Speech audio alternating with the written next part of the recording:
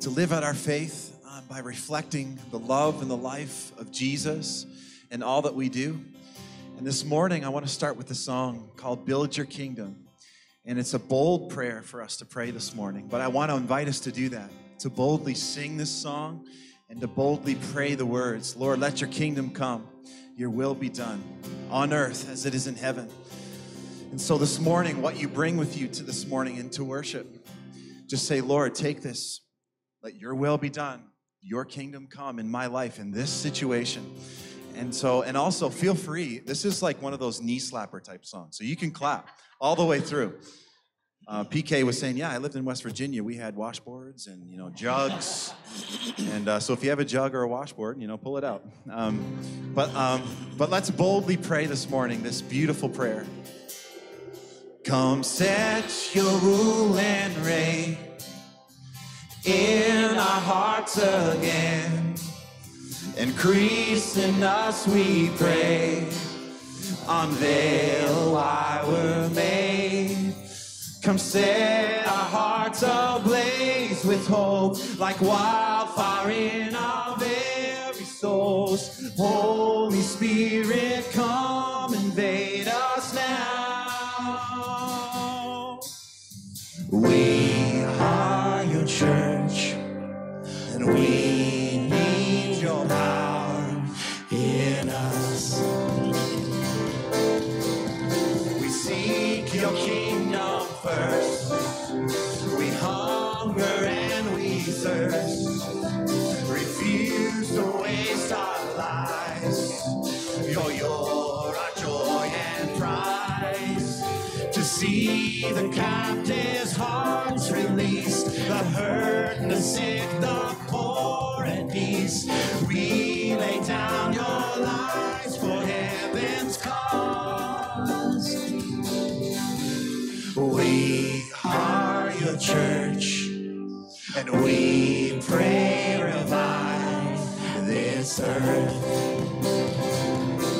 Build your kingdom here, let the darkness fear. Show your mighty hand, heal our streets, and then set your church on fire.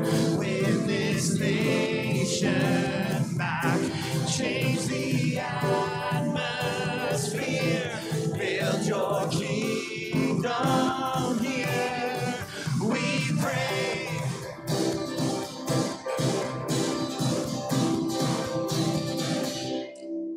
Unleash your kingdom's power, reaching the near and far. No force of hell can stop your beauty-changing hearts. You made us for much more than this. Awake the kingdom seed in us. Fill us with the strength and love of Christ. We are your church, and we are the hope on earth. Build your kingdom here. Let the darkness fear. Show your mighty hand. Heal our streets and let's set your church on fire. With this nation back, change the atmosphere. Build your kingdom here, we pray.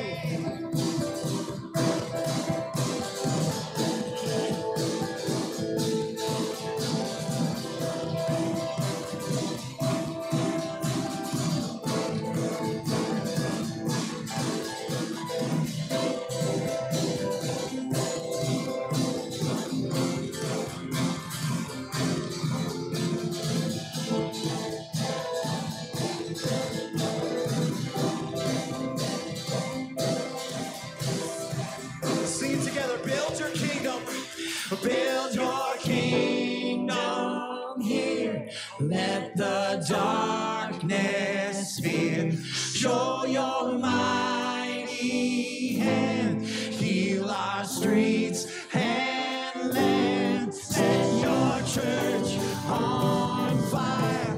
Win this nation back. Change the atmosphere. Build your kingdom here. We pray.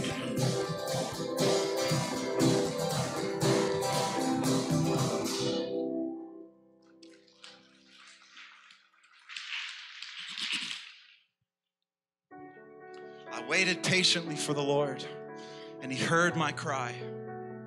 He lifted me out of that slimy pit, out of the mud and mire, and He set my feet upon the rock, a firm place to stand. He put a new song in my mouth, a hymn of praise to sing to my God. Let's wait on Him this morning. Seek His face intentionally today.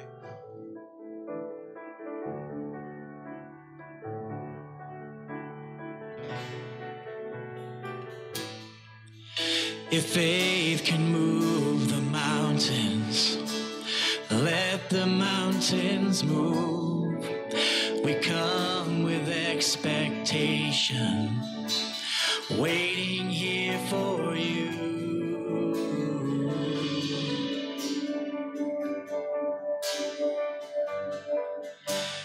Waiting here for you.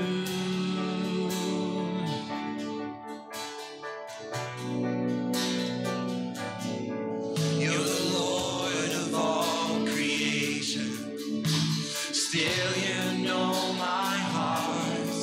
You're the author of salvation. You loved us from the start.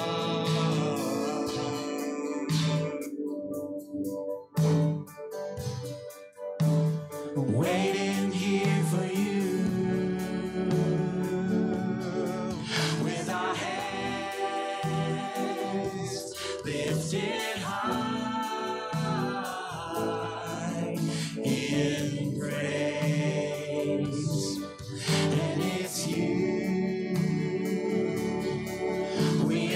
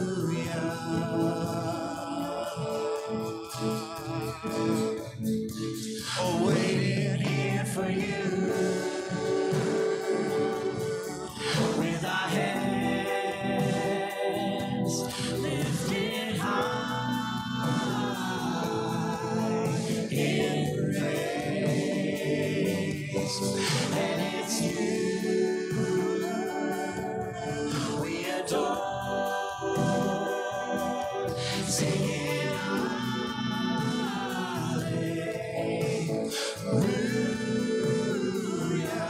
We're singing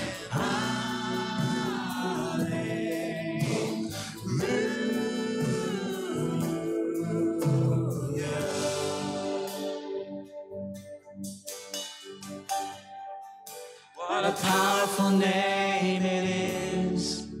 What a powerful name it is. The name of Jesus Christ, my King. What a powerful name it is. Nothing can stand against. What a powerful name it is. The name of Jesus. What a powerful name it is. The name of Jesus. Sing that again. What a powerful name. What a powerful name it is. What a powerful name it is. The name of Jesus Christ, my King. What a powerful name it is.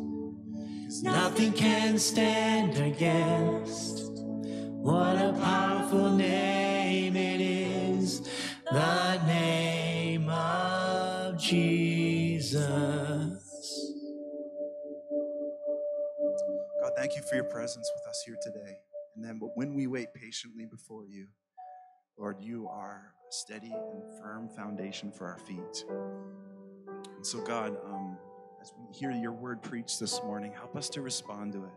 And help us to dive into the gospel story full-hearted. In your name, amen.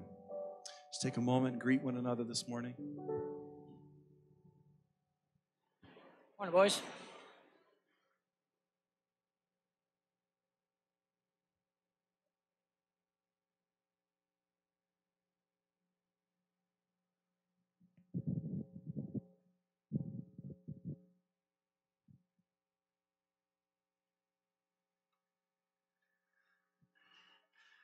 Well, we are concluding our series called Daring Church. Will we dare to believe that God is really able to do immeasurably more than we can ask or imagine? Will we dare to pray bold prayers? Will we dare to make daring sacrifices for the cause of Christ, knowing that when we sacrifice for him, whether it's our time, our resources, whether it's resisting temptation, whether it's witnessing to another person, that there is blessing that comes now and in eternity? Will we be a daring church? We've been looking in this series at words that Jesus spoke to ancient churches, praises and also warnings, to learn from them so that we will do the things that God praises the church for, and we will not fall into the trap of the warnings that he gave to these churches back in the book of Revelation about 2,000 years ago. That's what we're going to look at again. Revelation chapter 3, very easy to find. Last book in the Bible. You can open up your device or your Bible in front of you. And while you're doing that, open up to Revelation 3. I want to show you a picture. This is a picture of a restaurant and bar, and it's located in Pittsburgh, Pennsylvania. See the beautiful architecture? You know why? Because it's a church. It's actually called Church Brew Works. See the high ceilings? There's stained glass windows. And I haven't been there, that you can really get really good food and really, really good service there. But there's something sad in me about having dinner in a place that used to be a church. What once used to be a shining light in the community now has booths and televisions. Where they once served up grace and truth, now they're serving up burgers and fries. People are having a good time, nothing wrong with that, but nobody's eternity is being changed anymore. That church is no longer a force for good in the community. It's no longer a beacon of hope. It is no longer pushing back the forces of darkness. Where there once was a daring church praying bold prayers, living with daring faith, it's no longer there. And what is heartbreaking is experts say that there's between 7,000 and 10,000 churches that will close this year around the world. Churches that are singing their last song, closing their doors, saying their last prayer. So we're looking at this third and final church in the book of Revelation. And it's a letter written to the church in Sardis. And I'm starting in Revelation chapter 3, verse 1. To the angel or the messenger of the church in Sardis, write. So Jesus is talking to this church in Sardis, but he wants to use the city of Sardis as an example to them. And the city of Sardis once was one of the most powerful cities in the Mediterranean world. At one time, a very wealthy Persian city. It's actually a place where some of the first coins were minted for monetary exchange. It was a city of luxurious decadence. But by the time it was incorporated into the Roman Empire, it was kind of a relic, kind of a shell of what it once was. And the inhabitants in that city could only look to their past for glory. And Jesus was saying to the church in Sardis, you know what happened to this city. Be careful because it's starting to happen to you. Which is so sad because Jesus says this, these are the words of him, that is Jesus, who holds the 7 spirits of God and the 7 stars. Jesus says, I'm the one who have the 7 spirits of God. As I said last week, 7 is a symbolic number in Revelation that refers to the completion, the fullness, the perfection of God. Jesus is saying, I am the one who has the fullness of the Spirit. In the Old Testament, the Spirit is sometimes referred to as the 7-fold ministry of the Spirit. And so the prophet Isaiah lists him as the Spirit of the Lord and wisdom and understanding, counsel, might, knowledge, and the fear of the Lord. And what Jesus is saying is, I'm the one who sends out the fullness of the Spirit to the church. And Jesus is present in his church through the Spirit. And it seems like the church in Sardis is resisting the work of the Spirit, rejecting the Spirit, not remaining sensitive to the Holy Spirit's work in their life. One of the most popular, longest-running television shows is called CSI. You know what that stands for, right? Crime Scene Investigation. I think that's what it stands for. I don't watch it a whole lot, but in that show, pretty much every show, I think somebody gets murdered and they have to figure out the cause of why they died, and oftentimes they will use or do an autopsy on the body to figure it out. It's amazing what you can learn by doing an autopsy on the body. Historians say the very first autopsy that was ever done was actually done on Julius Caesar to try to figure out which wound was actually the fatal one that killed him. But the first public autopsy on the body of the church was done by Jesus.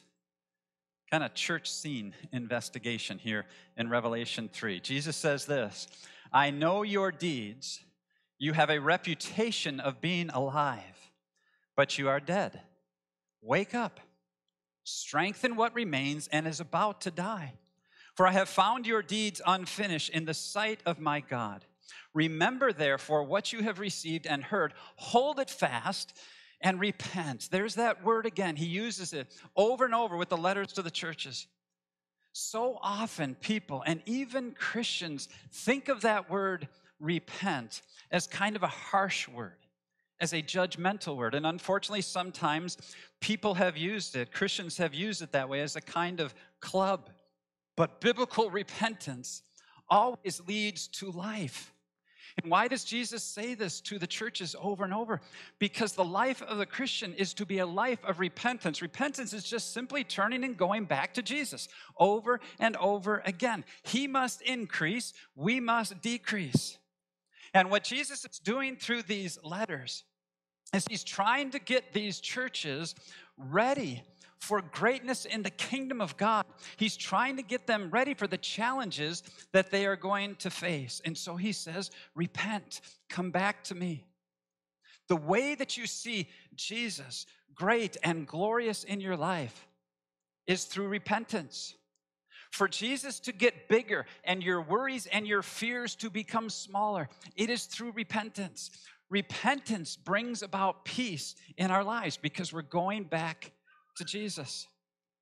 And the only way to greatness, the only way to rise to the occasion, the only way, Jesus says, is through repentance.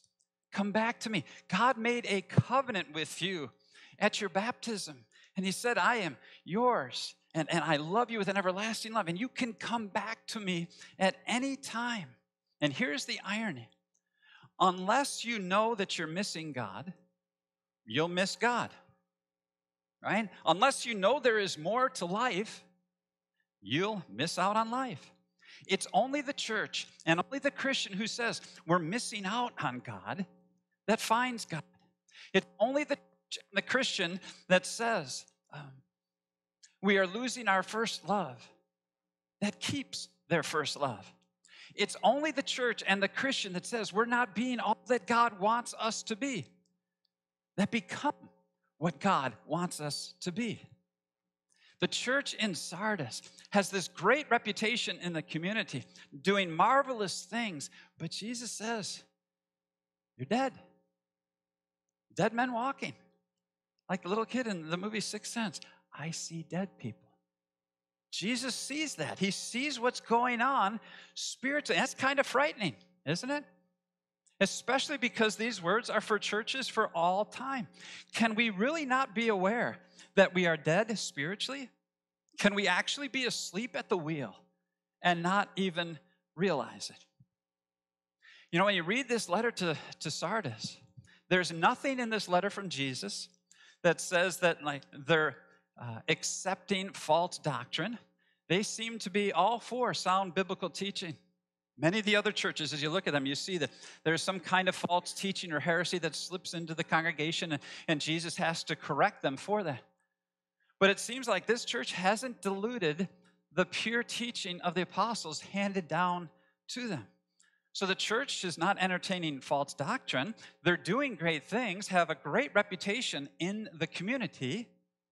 On the outside, they look great. But Jesus says on the inside, you're dead. Or you're asleep. See, we know they're not totally spiritually dead because Jesus says, wake up. Dead people don't wake up, right? And later he says, be watchful and strengthen what remains. So what Jesus is saying is there is a sleepiness that is going on.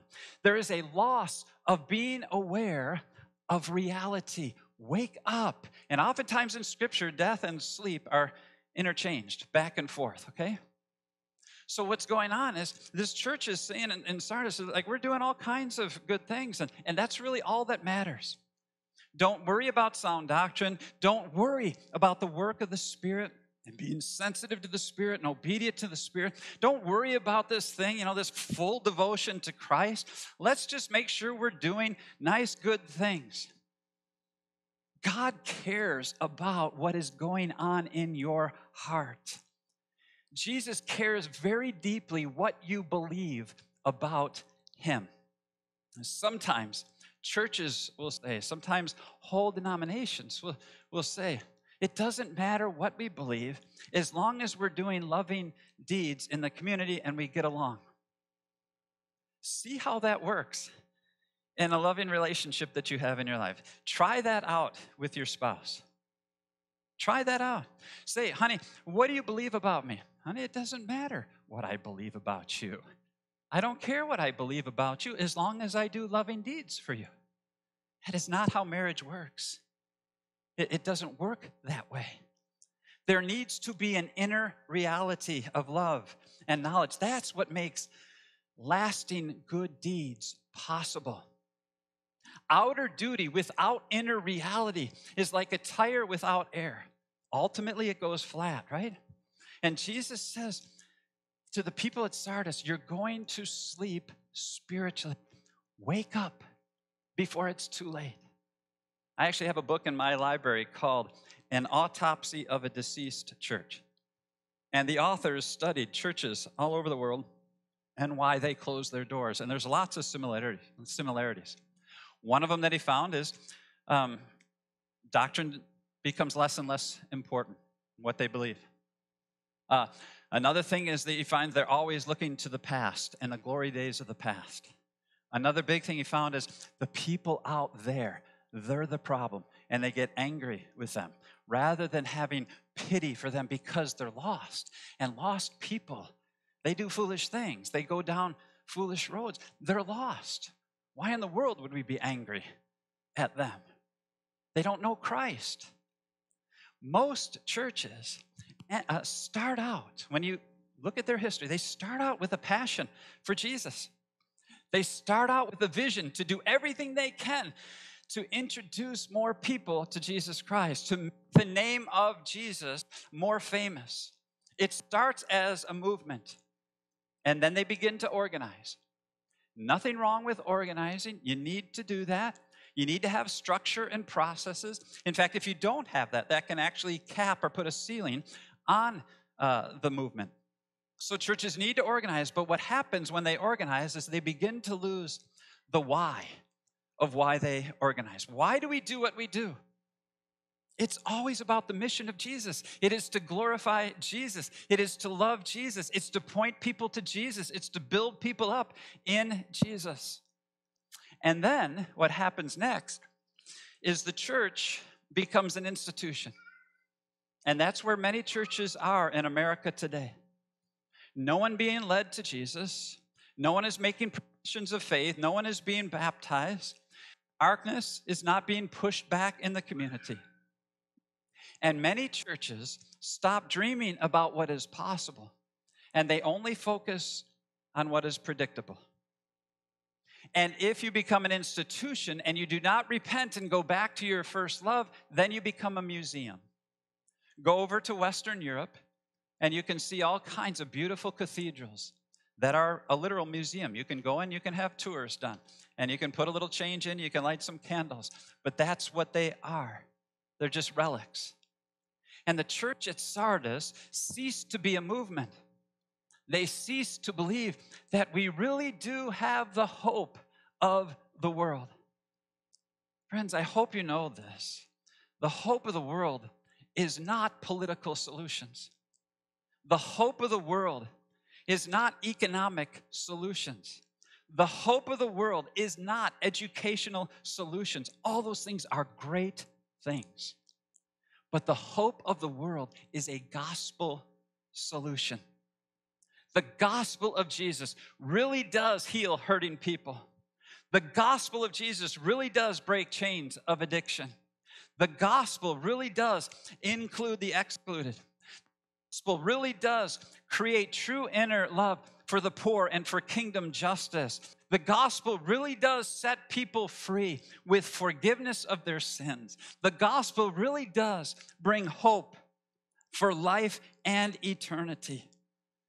That's why we have to continue to have daring steps of faith, to step out in trust. The reason why we risk lavishly for the Center of Hope is so that more and more people ultimately would come to know Jesus Christ. The reason why we risk lavishly to start a new campus out in more and more people will come to know Jesus Christ. The inner reality of Jesus and love for him is the fountain for all of our good deeds. And so we need to keep walking by faith. Walking, right? That's movement. Don't be stagnant. Don't fall asleep. When Jesus says, "You are dead, wake up," he's not talking to unbelievers. No, unbelievers are spiritually dead. They need to be awakened by the Holy Spirit. That's conversion. But here he's talking to Christians. He's saying, you're almost dead. You're in this deep sleep. You've got a pulse. Your heart is beating. That's good. But you need more. And I've said this many times. Jesus did not come to make bad people good. He came to make dead people alive. First, he does that by conversion, by waking us up. Spiritually dead makes us spiritually alive. But he also has to keep waking us up. That's the Christian life. Keep bringing us back to him so that he is more real in our life. We're more awake to him and his kingdom reality. It is possible for many Christians in churches across this land to be like what William Wallace in Braveheart says. Every man dies, but not every man really lives. Jesus wants us to go through life fully awake to him and his presence. Jesus doesn't want us to sleep through what he is doing. He wants us to be awake to what he wants to do through us. You know, a church can be falling asleep long before they lose their reputation in the community. So let's just talk a little bit about sleep. I mean, think about sleep, right? When you sleep, what's happening? You're controlled by fantasies and dreams, not by reality. If I'm asleep, I can be dreaming great things, and there's actually a thief in my house, and I don't even know it. When I wake up, I'm awake to reality. When I'm asleep, what is insignificant or not lasting becomes very significant, right? And very real. And what is truly significant can seem very insignificant. Like when I am asleep and my wife pushes me, I think I heard somebody downstairs. I'm like, oh yeah, tell me in the morning when I wake up, right? Because I'm half asleep. I don't even realize it. Jesus says, wake up. Because to be asleep spiritually means Jesus doesn't have the reality in our lives that he should. See, when you're asleep spiritually, your financial security and your job security and your health security actually becomes more substantive and significant and important than Jesus does in your life. It's because we're not awake fully to him. One of the reasons why I keep encouraging you to make worship the first priority of your week is so that Jesus stays significant and important and substantive to you. Because when you are in worship, right, Jesus becomes more real. You wake up to more of who he is. Tim Keller, in his fantastic book, Counterfeit Gods, I'd encourage you to put it on your 2023 reading list. He talks about how we have so many different counterfeit gods. We put other gods before the true God. And when that happens, sooner or later, there's always going to be negative ramifications that come with that false god. Not in sense of punishment, but it's just negative ramifications. So when we are asleep, something other than Jesus becomes more real, more weightier than him. And then eventually there's going to be negative consequences to it. Let me just give you some examples. We worry, right? I worry all the time. You worry. What is going on deep beneath worry? When you pull worry up by the roots and you really analyze it and examine it, what is going on? Jesus' wisdom is not as significant or substantial as the wisdom of the world. That's what's going on. The more his wisdom and his truth and the promises of his word become real, you become awake to, you will worry less. Another example, all of us struggle with self-esteem issues at times, right? And there's lots of different factors to this, I know, but low self-esteem, when you actually pull it up by the roots, what's behind that is too small of a view of Jesus and his love. Parents, free little advice here. You want your children to have healthy self-esteem? Then make Jesus and his love bigger in their life. Let them know he's the one who created them fearfully and wonderfully made. And he redeemed them because he loves them so much. And he has a divine life, and nothing will change his love and affirmation for them. And he loves them with an infinite love so much bigger than yours. And that will never change. And watch their esteem go up. See, repentance, going back to Jesus. Here's another reason why the gospel is so beautiful. And the more we live out of it, life just gets better. Oftentimes people will say to me, some of you have said to me, I know God forgives, but I can't forgive myself. I just still carry around the guilt and the shame. So you beat yourself up. And you have regrets, and you focus on your failures and your sins. What is going on there? Your sins are more real. You're more awake to your sins than Jesus' complete, perfect sacrifice for your sins. If you wake up, Jesus' death on the cross becomes more real to you than your sins. Jesus' love becomes greater than your failures. You are living more in reality than in sleepiness. If you can't feel forgiven, if you don't know that your slate is clean, that as far as the east is from the west, so far your sins have been removed from you through faith in Jesus Christ, it's because you are asleep spiritually.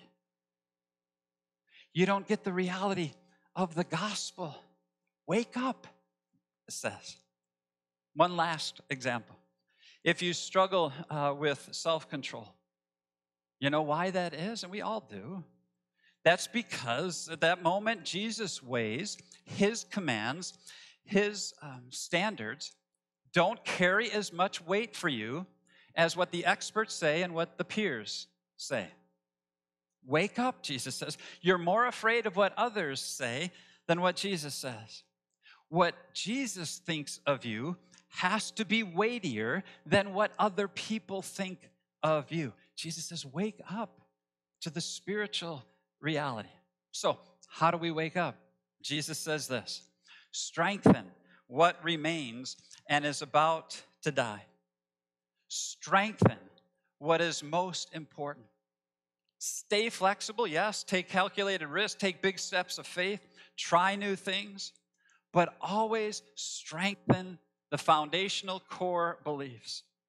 There are some things that will never change. Hebrews 13 says Jesus Christ is the same yesterday, today, and forever. He doesn't change. His word says, heaven and earth will pass away, but my words will never pass away. Some things never change. And people want foundational truths to build their life upon. And in a culture that can't remain the same for even 1 week, with shifting worldviews and moral relativism and multiple choice values and talk show truths, isn't it wonderful to know that we can build our lives upon something that will never change, God's word and the gospel of Jesus Christ? Jesus says, strengthen your core beliefs. A huge, huge part of our core beliefs here at Hope is what a disciple looks like. The 5 G's. It begins with the gospel. Everything begins. That's our motivation and our foundation. Then we gather in worship so that Jesus becomes more real and bigger in our lives. And then we grow in love for God and love for people. And I know you're a very loving person, but get around people who are different from you and then show me how much you love people. So we gather together. Then we give. We give in service to the one who has given everything to us. And then we go in mission because everybody needs to hear about the gospel that Jesus died and rose again. And Jesus says this: I have found your deeds unfinished. Do you believe that we're not finished yet? I believe that heaven is cheering us on right now. Do you believe that our best days are still in front of us? Death in the future comes from loving only the past. What fresh things do we want God to do in us? Are we praying, God, what do you want to do in us and through us? What things do we need to complete with the Center for Hope, with our Brockport campus, with our Greece campus? Then Jesus says this: but if you do not wake up, I will come like a thief, and you will not know at what time I will come to you. So Sardis, the city, was built on a mountain, and it had a strong fortress. And throughout its history, there were 2 times, 549 and 218 BC, where it was besieged by 2 different armies. And how did they do it? Is they scaled the walls in the middle of the night when everybody was asleep. See, when we are asleep, again, we don't know that there's a thief in the house. Jesus is not saying that he is a thief. What he's saying is, I don't want you to miss me. I don't want you to miss what I am doing, what I'm up to. Remember, Jesus is the one who holds the Spirit in his hands. He sends the Spirit. He fills the Spirit. We have received the Spirit, and the Spirit is the one who makes us new, who gives us strength and perseverance. Remember the Spirit's work. Be sensitive and obedient to the Spirit. Stay alive and awake to the Spirit.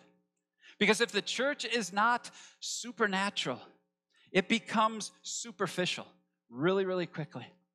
And there are some things that only God can do. And so we need humble prayers and acknowledge that we are utterly dependent upon Him. That's part of the reason why this 21 days of prayer, I've been sending out to the prayer app, prayers for you to pray. Part of the 21 days of prayer is this Wednesday morning at our Greece campus at 6:30 a.m. to 7. Chris and I are just going to lead a time of worship and a time of prayer. We're also going to stream it so you can begin your day that way. If you come here at 7 o'clock when we're done, if you have prayer needs, we will stay and pray with you. However long there are people here, and maybe you want to just pray some bold prayers, daring prayers for healing, or maybe daring prayers for that person that you know that they would come to Christ, or daring prayers of, God, how can you use me more this year? Remember what only God can do. I don't know about you, but I'm clinging to that. Because when I think about this year and the things that we want to accomplish and trying to provide a primary health care to the poor in our community, for the goals that we have set for the Brockport campus, to try to make every person not just a disciple of Jesus, but a disciple maker of Jesus. When I think about the next generation and all the various ministries in this place and all the resources that it takes, when I look just through human eyes, become fearful really, really quickly. But when I get down on my knees and I pray, God, not by might, not by power, but by your Spirit, O Lord, you will accomplish these things. Let's not forget the supernatural part of hope. You know, we've been so blessed by God, and to whom much is given, much is required, Jesus says. And then Jesus closes this way. Yet you have a few people in Sardis who have not soiled their clothes. What that means, who have not walked in sin and darkness of unbelief. Okay? They walk with me, dressed in white, for they are worthy. The one who is victorious will, like them, be dressed in white. I will never blot out the name of that person from the book of life, but will acknowledge that name before my Father and his angels. The only way to greatness is through repentance. And true biblical repentance does not make you feel bad about yourself.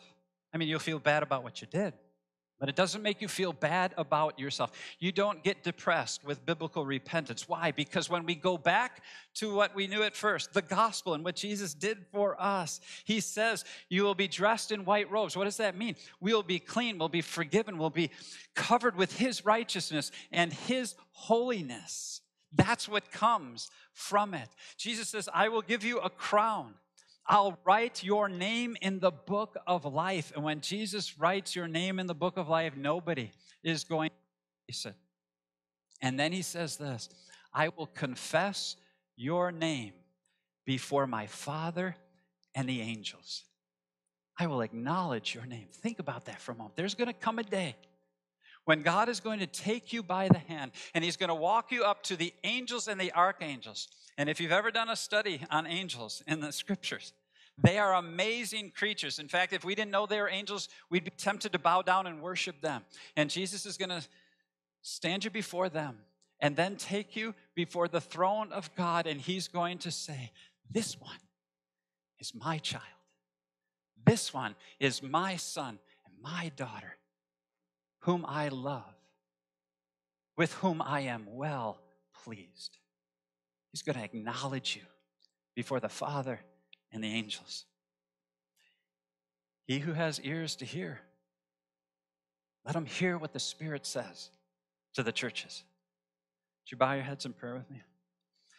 Oh, Lord Jesus, would you wake us up?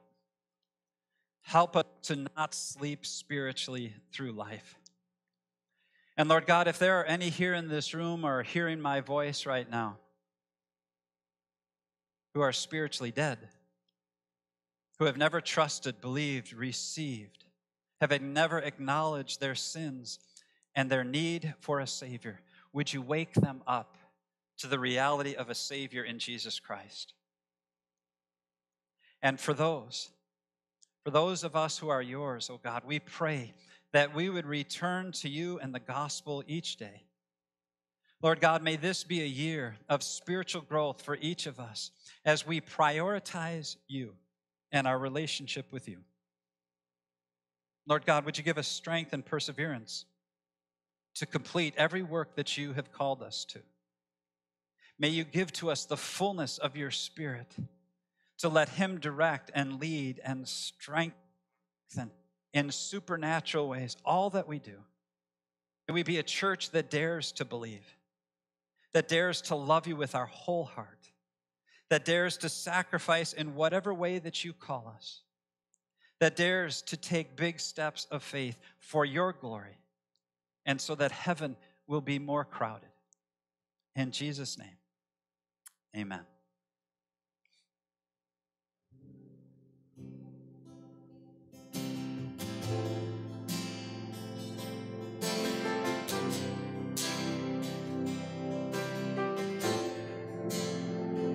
What gift of grace is Jesus my Redeemer? There is no more for heaven now to give. He is my joy, my righteousness and freedom, my steadfast love, my deep and boundless peace. To this I hold, my hope is only Jesus. For my life is wholly bound to Him. Oh, how strange and divine, I can sing, all is mine, yet not I, but through Christ in thee.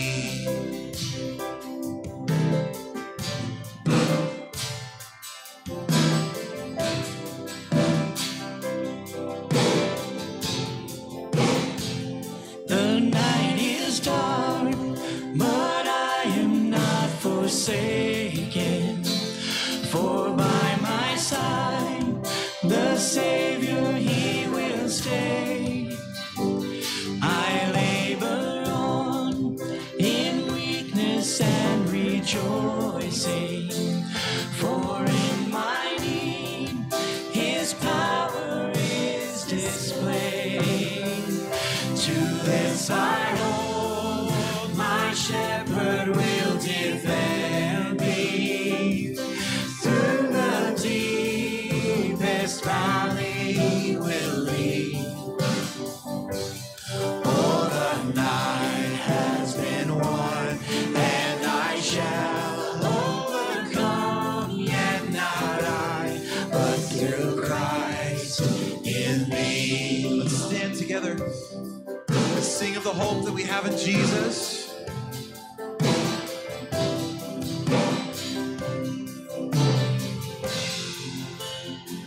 No fate I dread, I know I am forgiven.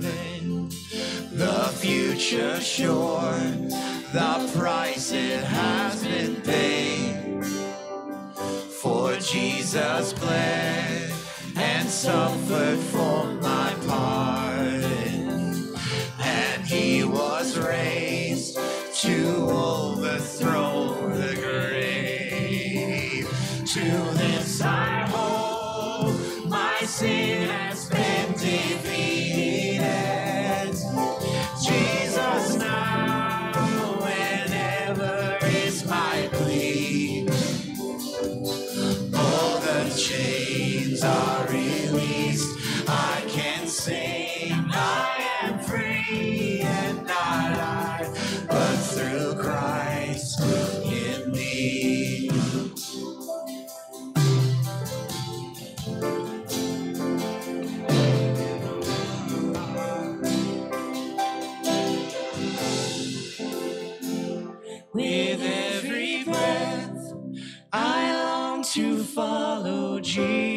Jesus, for he has said that he will bring me home. And day by day, I know he will renew me until I stand with joy before the throne. To this I hold, my hope is only Jesus. All the glory evermore to him. When the race is complete, still my lips shall repeat, yet not I, but through Christ in me. To this I hold, my hope is only Jesus. All the glory evermore to him. When the race is complete, still my lips shall repeat, yet not I, but through Christ in me.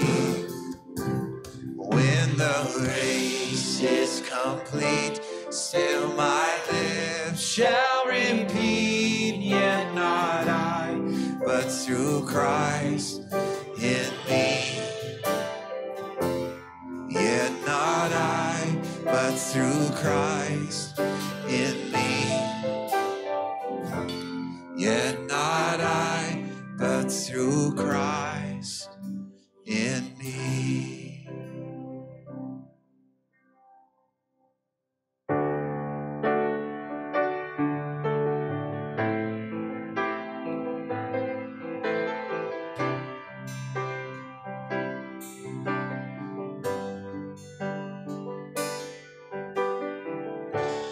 Worthy is the Lamb who was slain. Holy, holy is he. Sing a new song to him who sits on heaven's mercy seat. Worthy is the Lamb who was slain. Holy, holy is he. Sing a new song to him who sits on heaven's mercy seat. Holy, holy, holy is the Lord God Almighty, who was and is to come. With all creation I sing praise to the King of Kings. You are my everything, and I will adore you.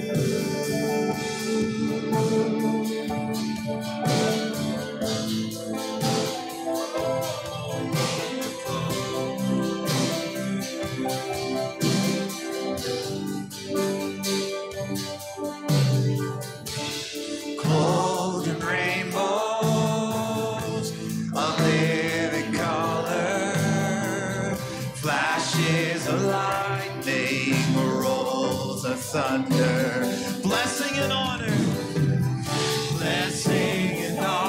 strength and glory and power be to you, the only wise King. Holy, holy, holy is the Lord God Almighty, who was and is to come.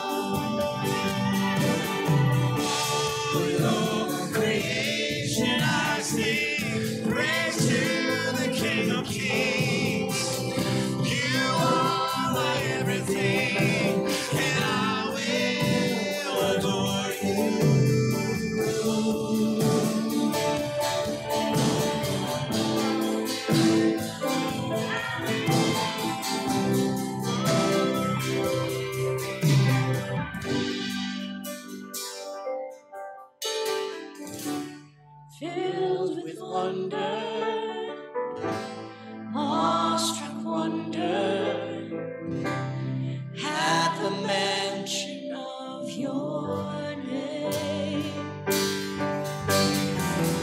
Jesus, your name is power, breath and living water, such a marvelous mystery. Holy, holy, holy is the Lord God Almighty, who was and is to come. With all creation I sing praise to the King of Kings. You are my everything, and I will adore you. Holy, holy, holy is our Lord God Almighty, who was and is to come. With all creation I sing praise to the King of Kings. You are my everything, and I will adore you.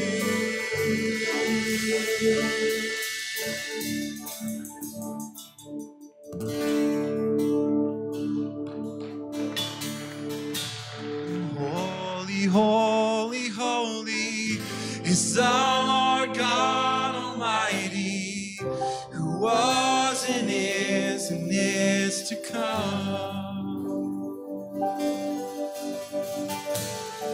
All creation I sing praise to the King of Kings, 'cause you are my everything, and I will adore you.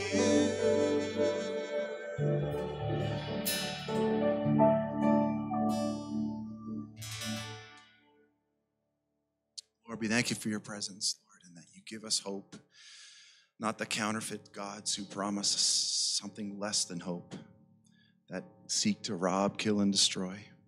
But God, open our hearts to your truth today and to live in your hope that only comes from Jesus. In your name, amen. So we want to invite anyone who would love to participate in communion just over here. Our pastors will give you communion and pray over you today. But if not, have a wonderful day, a blessed day.